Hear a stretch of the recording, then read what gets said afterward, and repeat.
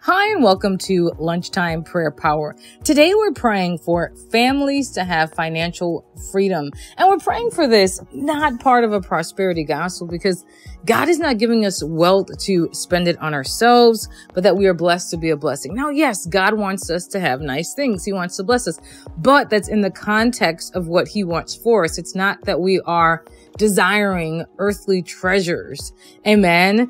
Yes, he's going to bless us with nice things, nice clothes, nice cars, but we are not to be focused on those things, and we are to get them at the right time. And if it's for us, some things God may not have for us, but he wants us to prosper. He wants us to be generous to others, and we're prosper as we give into the kingdom of God. Luke 6:38 says, "Give and you will receive. Your gift will return to you in full, pressed down, shaken together to make room for more, running over and poured into your lap." The amount you give will determine the amount you get back. So we want to be generous people of God, generous to the church, generous in the things that God has asked us to do. We don't want to give begrudgingly out of compulsion, and we also don't want to give out of emotions. Sometimes we may see a campaign and God's not called us to give, but we feel a pity, and where God is saying, no, I've not called you to give to that specific thing. We want to be obedient in our seed because we want to sow on good ground. And so we want to watch being moved by our emotions, but we want to be compassionate as the Lord was compassionate. Jesus was compassionate and moved him to heal. And so we want to be compassionate for others and give as the Lord says so. Proverbs 13:22. Good people leave an inheritance to their grandchildren. This is the New Living Translation. But the sinner's wealth passes to the godly. So there is a wealth transfer of the wealth of the wicked to the righteous. But why? So we can do the work of the church. So we can do what God has called us to do. It's not so we can store it up here on earth, but so that we can store up treasures in heaven. Amen. Our wealth here is to do the work of the Lord. That must be our focus, is to advance the kingdom of God, to focus on God and what he's called us to do on this earth. Our time is short. Our lives are fading away like grass, the word says. And so we want to be about our Father's business in this hour like never before. Proverbs 21:20. The wise have wealth and luxury, but fools spend whatever they get. We don't want to be foolish spending our money on things that will not generate wealth or will not bless others. They do not have a long-term value. We do not want to invest in those things, but we want to be wise and invest what God has called us to invest. God will tell us where to invest. And I'm talking outside of our tithes and offering. That belongs to the storehouse. But I'm talking about outside of that, God will tell you where to invest to grow your money, because he wants you to be a wise steward. And wise stewardship is to advance that. Wise stewardship is to grow. We know about the parable of the talents, where one of them, he just buried his talents because he was afraid of the ruler. It would have been better for him to put money in the bank, at least to earn some interest. But the others, they multiplied what was given to them. And so we want to multiply the works of our hands. We want to multiply the seed that we've been given. Amen. And we're going to do that with sowing into the things God has called us to, and also prayer. We want to pray over our seed, which is what we're going to do today. Amen. We're going to pray. And Father God, we thank you that you have given us the power to get wealth, not for ourselves, but for you, Father God, to do the work that you've called us to do. We thank you, Father God, that in blessing others, it is a blessing. And also you do reward us openly for what we've done in secret, through prayer, through fasting, through blessing the people of God, through blessing the church. We're giving you back what you've given to us. And we ask you, Father God, to multiply our seeds, to remove any financial pressure, Father God, because that pressure does not come from you. We bind the spirit of lack, a spirit of poverty coming upon the people of God. We bind every spirit of confusion over our finances that is trying to confuse us on where to give. And we thank you, Father God, that we will obey the voice of the Lord in our finances. We repent for giving in areas that we weren't supposed to give out of compulsion or out of selfish and maybe something that we thought we would get out of giving, Father God. We repent for giving outside of your will.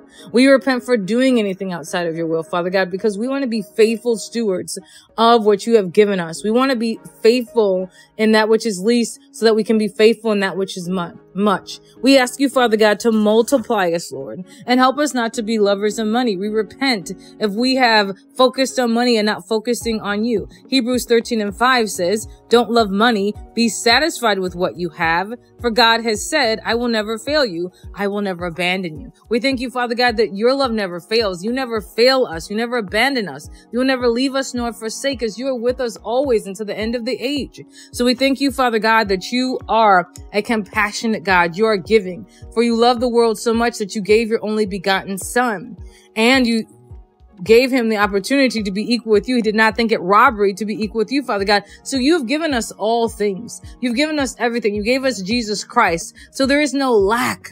We ask you, Father God, to show us your way in the area of our finances. Show us your plans, because you have witty ideas and inventions to expand our territories, to expand what you've called us to do. You have a plan, and so we want to follow your plan. We want to invest in what you tell us to invest. So we ask for strategic plans in our finances. Some you have called to businesses of finance. Some you have called of investment bankers, investment businesses to grow the kingdom wealth, so that when people need money, they know where to go. We are the lender, not the borrower. And we thank you, Father God. We decree and declare that we're blessed in the city, we're blessed in the field, we're blessed coming in and blessed going out. And we thank you, Father God, that our finances are blessed. They're overflowing, they're running forth. Amen. Our cup runs over because we serve an awesome God and we sow into your kingdom. We thank you that the storehouses are full and you're opening up a blessing for us, Father God, that the rain is coming down. And it's not for us, Lord. We thank you, Father God, that we see your plans. We pull down what you want us to do in this hour so that we can be a blessing to our communities,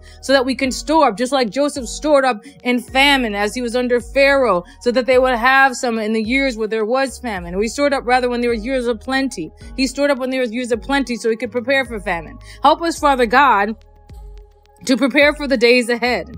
For us that are righteous, there will not be famine hitting us. Yes, there may be famine in the land, but as Joseph stood and as Abraham stood, they were blessed in famine. We decree and declare that we will be blessed in famine. The famine will not come near us. 1,000 shall fall at our side, 10,000 at our right hand, but will not come near us. So the pestilence and disease will not come near us. We pray for health and wholeness as we're working. We pray that we will not be distracted by the things of this world or the cares of this world, but that we stay focused on you, Father God, in all that we do. We pray that we will be so steadfast and immovable. We will not be tossed to and fro with every wind of doctrine and focused on the wealth of this world that passes away, but that we will be focused on you. Help us, Father God, to stay steadfast and immovable. Jeremiah 17:7-8 says, but blessed are those who trust in the Lord and have made the Lord their hope and confidence. They are like trees planted along a riverbank with roots that reach deep into the water. Such trees are not bothered by the heat or worried by long months of drought. Their leaves stay green and they never stop producing fruit. We thank you, Father God, that we will be fruitful in season, in all seasons. We thank you, Father God, that our leaves will stay green, that we will not have lost. And if the enemy tries to take anything away from us, it will be recovered and the enemy will have to pay back 7 times what he stole. We pray, Father God, in this hour, that we will be not deceived. Help us to avoid financial schemes and financial attacks, Father God. Help us send wise investors into the church house. Send wise counsel, Father God, so we know where to invest to grow your kingdom. We also pray against pestilence and diseases coming against the people of God to try and keep them from working, to try and make them idle, Father God. We pray, Lord, that we will be people of prayer, that in all things that we will pray and not cease to pray, that we will pray in the Spirit, Lord. Help us, Father God, to be people that are sold out in the things of you, that we stay steadfast and planted by that water, that we get our source from you, that we stay along those streams, and that we will be like rivers of flowing water, that we will pour out and flow in the Spirit as we go forth.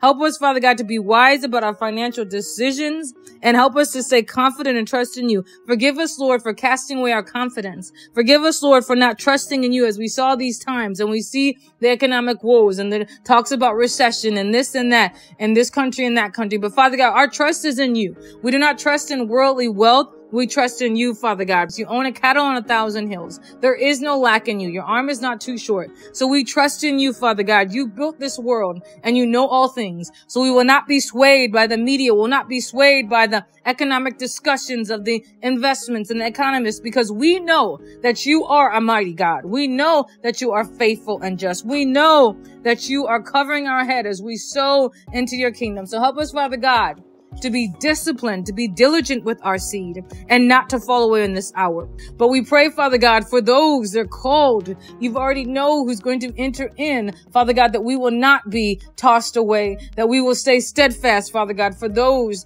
to press in, Father God, help us not to fall away. If it was possible, even the elect would be deceived. So break off any deception from us in this hour.